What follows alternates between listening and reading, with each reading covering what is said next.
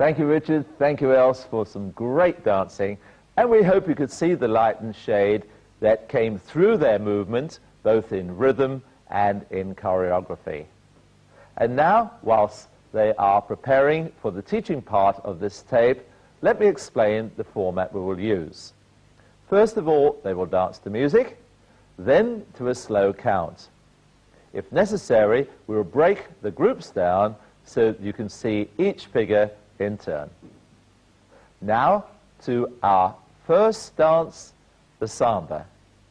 And here we would like to try to show you the differences in the voltas, where you can make the rhythm quick or slow and create light and shade.